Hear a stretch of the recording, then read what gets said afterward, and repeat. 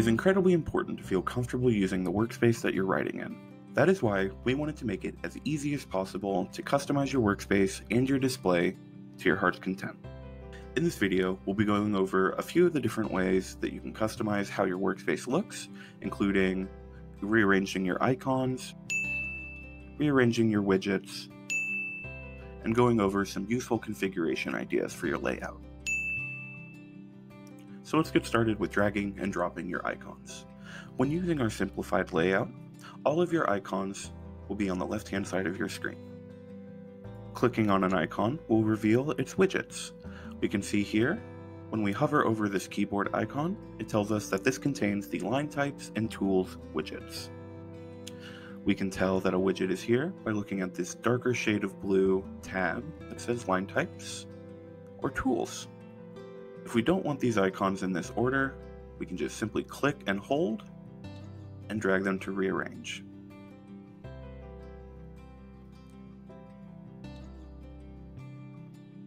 Once you have your widgets open, you can also rearrange these by clicking and holding on the dark blue header. Once you have this clicked and held, simply dragging it a little bit should open up the areas you're able to drag it to.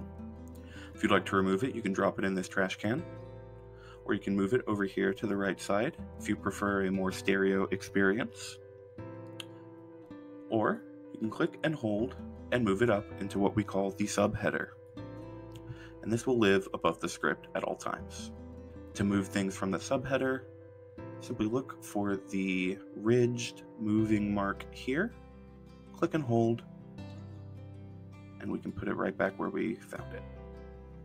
So we notice the icon has now changed because our tools widget is on top and line types are on bottom. If you have multiple widgets within an icon here, it will list the first one first. So the line types and tools icon has now become the tools and line types icon. If that gets confusing for you, you can always reset your layout by going to the Customize Settings cog and hitting Reset on your layout. And so now we see we have the line types and tools icon back, with line type widget on top and tool widget on bottom. Here are just a couple of useful configuration ideas that we've seen writers have a ton of success with. Hopefully this can get your creativity going and inspire you to think of your other configurations. Our first tip is for people who prefer to use the line type widget to change the line types as opposed to our keyboard shortcuts. We always recommend for people like this to rearrange their line type widget into the subheader.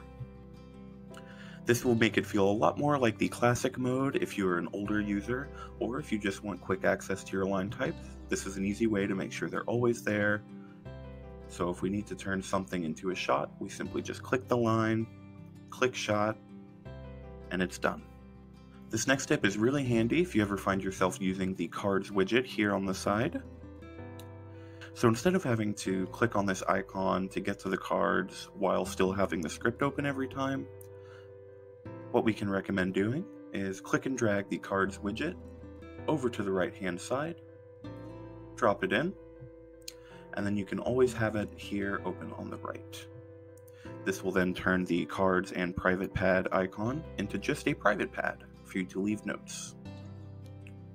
We can then go to some doc information if we need to edit our title, share from here, or just use our comments and chat, while always leaving our cards open and always having our line types accessible. This can be especially handy once your script gets a little bit longer, so you can easily scroll down and navigate to your scenes by using the cards quickly and efficiently.